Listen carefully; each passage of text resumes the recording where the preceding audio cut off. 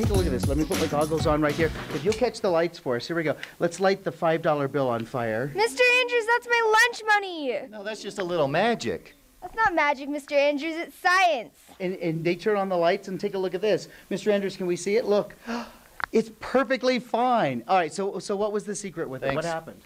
Oh, there was a little chemical reaction, and, well, you can see the $5 bill is now mine. No, see, this is how he gets his money this way. And don't worry, we'll get you something. Mr. Andrews, take a look at the things that are here. When I asked you for some of the demonstrations, you don't have beakers and flasks and so forth. The kids have got your shirt on. What is I've got this? some of my favorite shirts here, and nothing better than to come to school and wear one of Mr. Andrews' favorite shirts.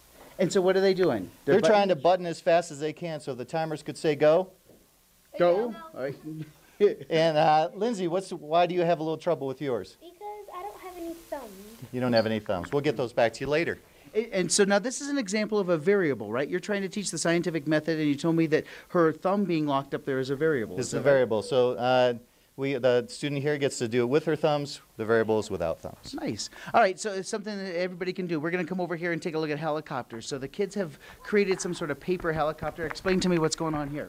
So we have some helicopters here. It took a long time to build these helicopters. Very expensive. Yes, very expensive. Helicopters. Tight budget in Littleton? Yeah, very tight budget. Yeah, yes, okay. we will talk about that later. But they're going to drop some helicopters. 2 of them are the variables, and they have a little extra weight, and 2 without any weight. All right, ready, set, go. Nice job. Look at that.